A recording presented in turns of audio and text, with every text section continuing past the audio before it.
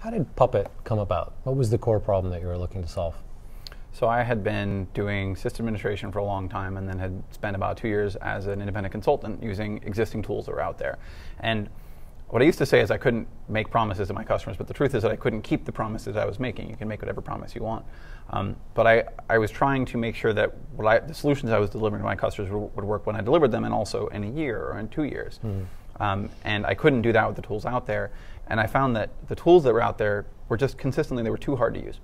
Some people could use them. The best people, the 5,000 best sysadmins in the world could use anything they wanted. And if they didn't like that, they could build their own.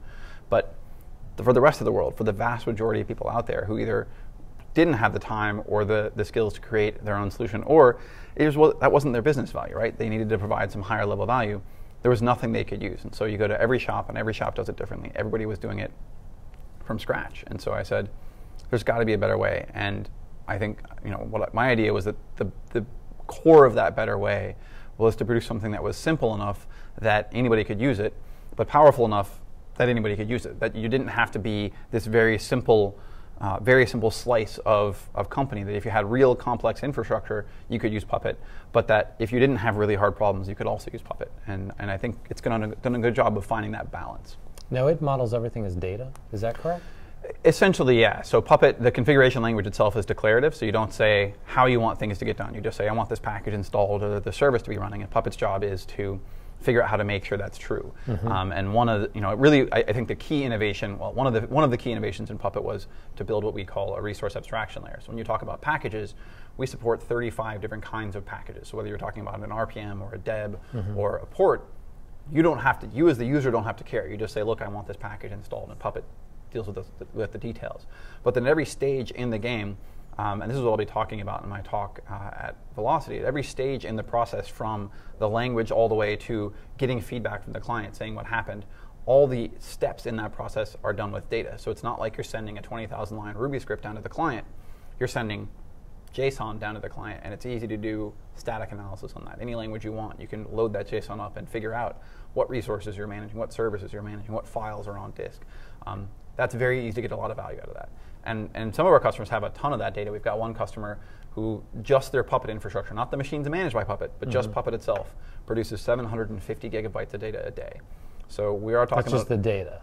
That's the configurations, the facts, the inventory data coming from the clients, the configurations being sent back to the clients, and the reports coming back from those clients when they're in the process of configuring themselves. At what point did you realize it was catching on? What were the signs of that? Well, there's a point where there was a point at a conference about 2 or 3 years ago where the conference of the year before, I had spent all my time trying to, you do the, have you heard of Puppet? And they go, no. And you go, well, have you heard of these competitive products? And most times they also say no, because again, no one uses any tools in this space. Even now, the majority of, when we go into a shop, we're not replacing something else. We're replacing shell scripts and Perl scripts. That's always been the case. But there was one year where I went to a conference and somebody said, well, what is it that you do? And I said, Puppet, have you heard of it? And he goes, no. And I thought about saying you should use it, and then I thought, you're probably already using it. And I said that to him, and his CEO was sitting right next to him. He looks up and goes, yeah, we use it. And he looked back down at the screen. So that was kind of an indicator that we're beginning to get, when people you don't know learned about it from people you don't know, who probably learned about it from people you don't know, then that's kind of the, you've gotten far enough afield from your direct advocacy that it's probably turning into something real. Right. So last question for you. How do you see it evolving over the next couple of years?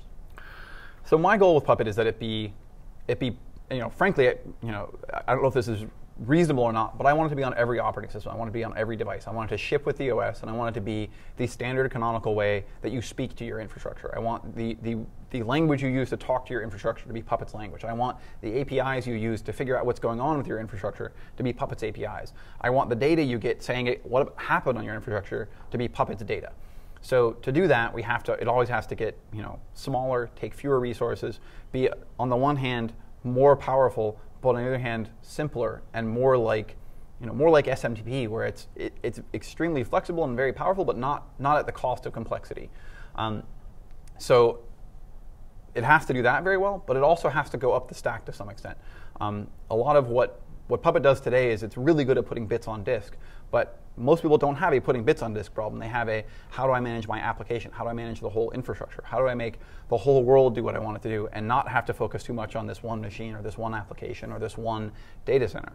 And so as we get even fewer resource requirements, as we get smaller, as we get more stable, we need to add some functionality so that we can get those notches up the stack in a way that still is simple, still is usable, but gives people the ability to not have to integrate 10,000 different tools, or not have to rely on a great tool at one layer of the stack and then still shell scripts and Perl scripts at other layers in the stack, which is what they're doing in large part right now. So. All right. Well, thanks so much for being with us. Appreciate you taking the time. Thank you.